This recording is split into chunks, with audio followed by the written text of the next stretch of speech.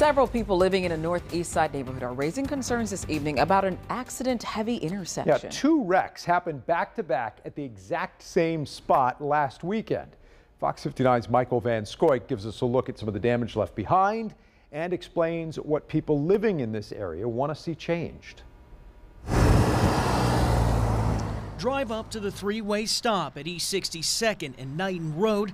You'll quickly see the mangled guardrails and odds and ends from a series of crashes. The accidents that have been the worst are happening at such high speeds you hear it when it happens. Michael Abel says he's seen at least 10 crashes over the last 3 years.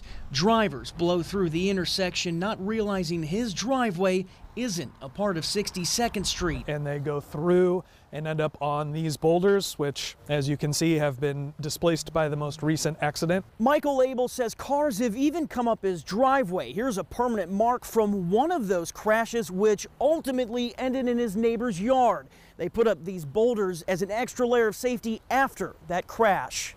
By the time I got out, fire was starting from the engine section, and I ended up smashing out a window to pull two people out. Abel says he couldn't get to the driver, who later died. It's not always this violent, but neighbors say speeding and blowing through stop signs are daily occurrences at the intersection. This is a neighborhood.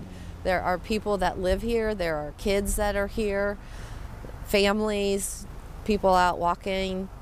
This is a neighborhood. Slow down. It's not a cut through. That's why they're hoping the city will make some changes like flashing lights, additional signs, or even speed bumps. Just anything to try and provide a lot more visual stimulation to drivers late at night to know that this is a stop. From the northeast side, Michael Van Scoik, Fox 59 News. We learned Indy's Department of Public Works has added signage in the area over the last few years, and the agency did encourage neighbors to start a street change petition, and that was to change and get some requests made for those additional fixes, which is something any neighborhood can actually do.